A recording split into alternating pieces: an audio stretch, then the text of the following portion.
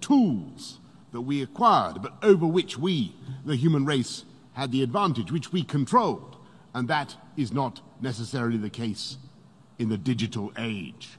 You may keep your secrets from your friends, from your parents, your children, your doctor, even your personal trainer.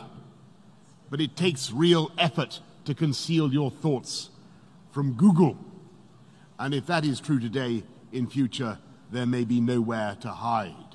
Smart cities will pullulate with sensors, all joined together by the Internet of Things. But this technology could also be used to keep every citizen under round-the-clock surveillance. A future Alexa will pretend to take orders, but this Alexa will be watching you, clucking her tongue and stamping her foot.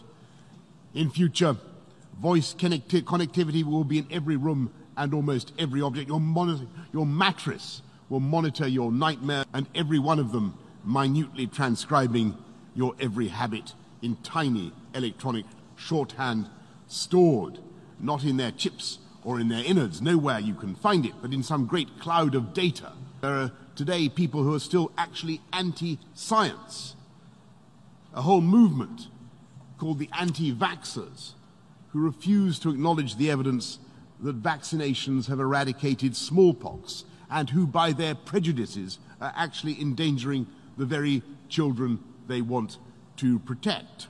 And I totally reject this anti-scientific pessimism. I'm profoundly optimistic about the ability of new technology to serve as a liberator and to remake the world wondrously and benignly. Indeed, in countless respects, technology is already doing just that. Nanotechnology, I mentioned earlier, revolutionizing medicine by designing robots a fraction of the size of a red blood cell, capable of swimming through our bodies, dispensing medicine and attacking malignant cells like some Star Wars armada.